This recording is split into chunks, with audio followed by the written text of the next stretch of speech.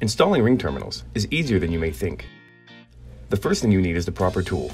We'll be using the VTT R50 as it can crimp 22 to 8 gauge terminals.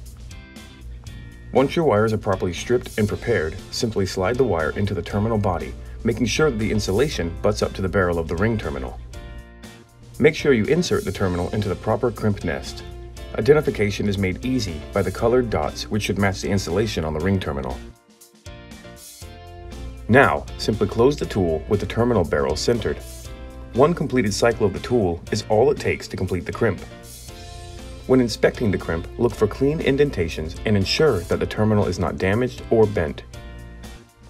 The next step is to activate the heat shrink using the proper tool. All that's left is the tug test.